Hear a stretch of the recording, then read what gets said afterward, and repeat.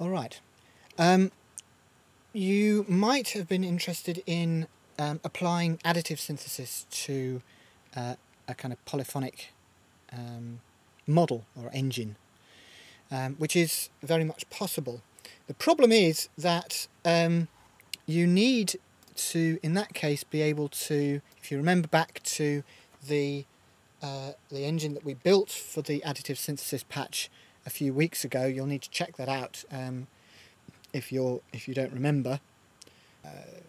It's basically this, and if you imagine that this is a K slider with note information and velocity information coming out of there, then this is basically the patch. So the note information goes into a MIDI to frequency object, gets converted to a frequency.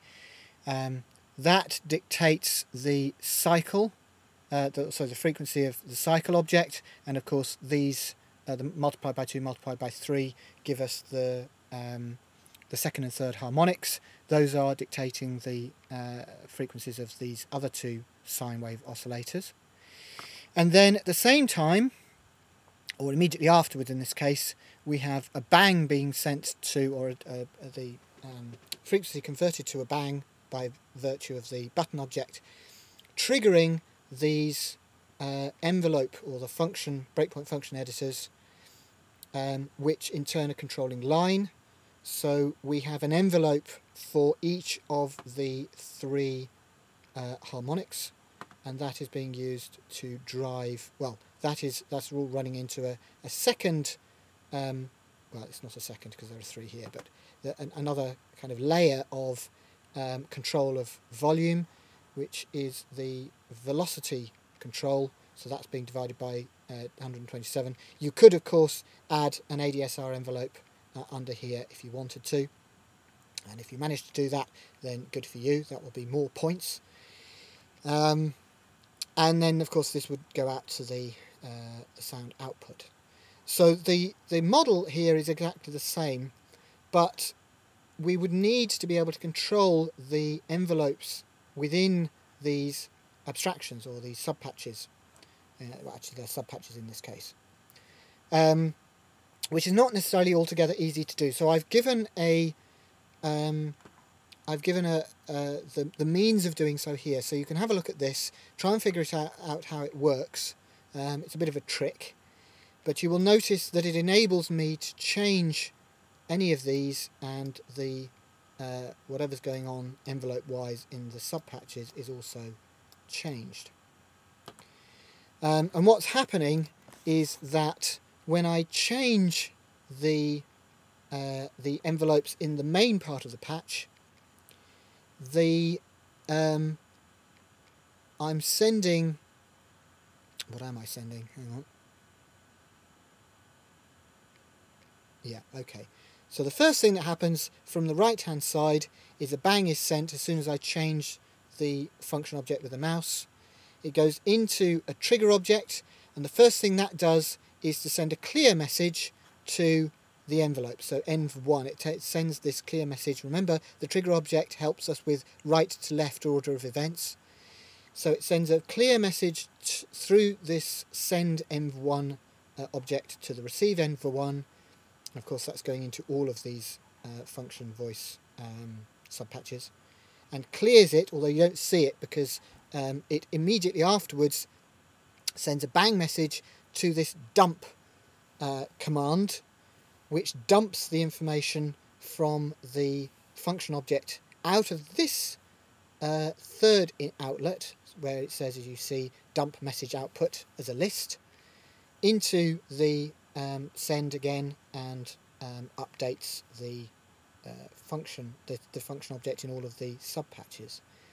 And of course that's happening for the routine is identical for all three of those. So as I say, that clear and the redrawing is instantaneous, so you don't see the clear, you just see the redraw. So that's one way of doing it, and that's, you know, that's enabled me to have additive synthesis as part of my subpatch, and of course then you can add the various oscillators to replace the cycle objects here, just as you did in the previous patches. You could add, as I say, the ADSR envelope and so on. So that's one way of doing it. Remember, because I didn't in the, I think I've provided this patch as an example on the website. If I haven't, I shall do so shortly. What I've done, I think, on there is to, by default, have the, whoops, sorry, oh no, I'm going to reopen the patch, I think. Save function data, there we go. What I've done here is to have the envelopes go to 0 at their ends, which is not ideal because then the sound stops before I've released the key, bearing in mind that this is polyphonic, so it stops, you notice, which makes releasing the key a bit pointless. So what you might want to do is just to leave the ends open a little bit so that the sounds continue beyond the end of the envelope. And then of course when you release the key it will stop. But you still get a useful kind of evolving of the tone in the first part of that note.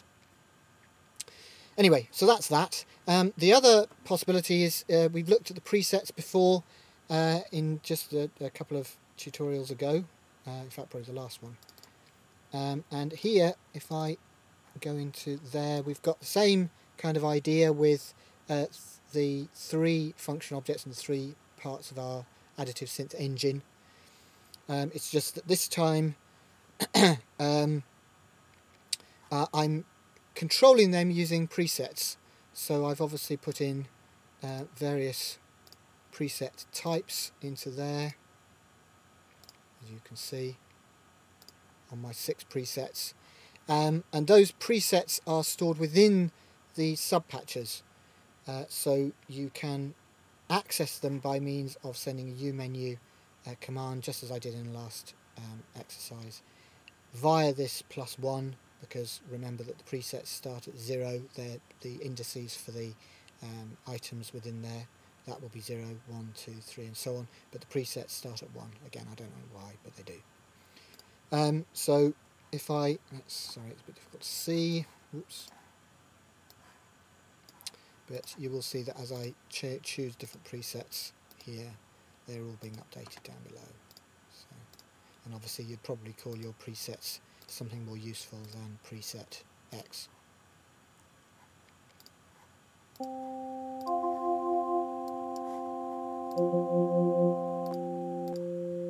You get the idea. Okay, so saving function data, that's hopefully a useful thing to know and to have access to.